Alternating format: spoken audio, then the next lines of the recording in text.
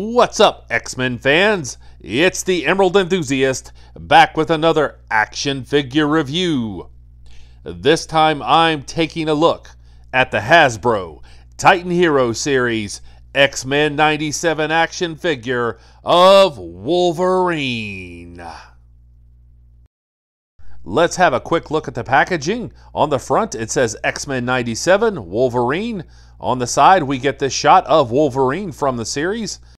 We get a similar shot on the back and product information on the back bottom. On the top of the packaging, we see some of the characters from the upcoming series and more product information on the bottom.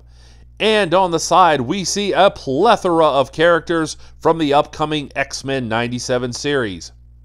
This is open window packaging. It means there is no plastic here, and I think that's a great idea. It means no wasted materials. And with no further ado, now it's time to bust this figure out of the package and see what's inside.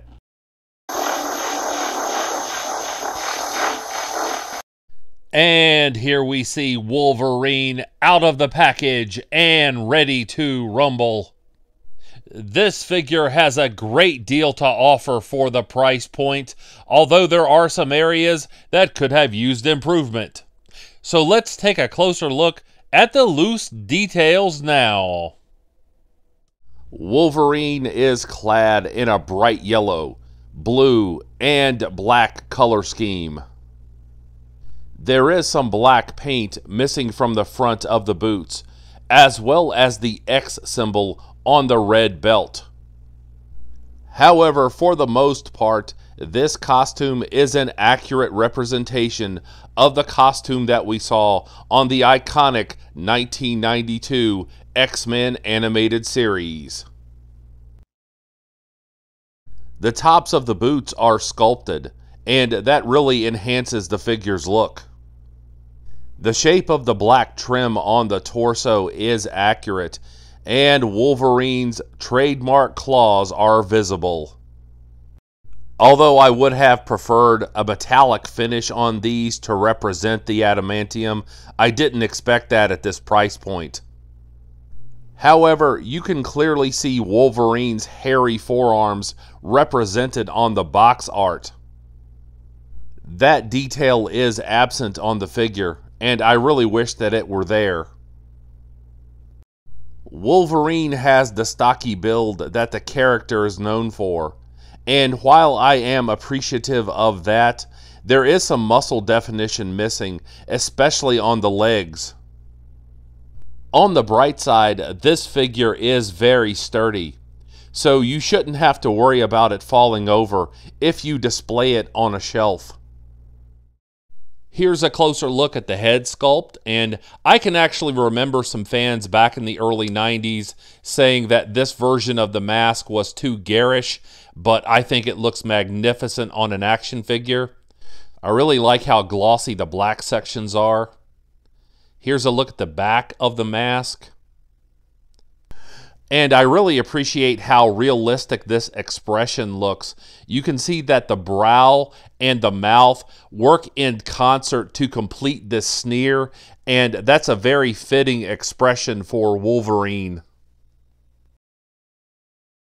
Here's a closer look at the claws, and I am thoroughly impressed by the sculpting here. These are spot on. I do have to issue one caveat here. Even though these are not sharp, they are somewhat stiff. So if you decide to give this figure as a gift to a child, make sure that you caution that child not to get these too close to their face. In terms of articulation, you can get the figure to kick forward this far. You can get him into a full split, so I really appreciate that. You can also get the legs to rotate in the hip joints like this, and so that gives you posing options. Unfortunately, he does not step back, and I didn't expect that. And like other Titan Hero series figures, he does not have any articulation in the torso. However, I do appreciate this rotation at the top of the gloves. That allows you to achieve different angles with the claws. And you can see that demonstrated here. You can raise the arms up from the sides this much, and you can rotate them in the shoulder joint. So I really appreciate that. You can get the arms to rotate around, but it's not a true 360 because these shoulder portions stop the arms from going directly over his head. In terms of the head sculpt, the head moves side to side, but it's not a fluid movement, and that's the extent of the articulation. It doesn't move up or down, and there is no head tilting.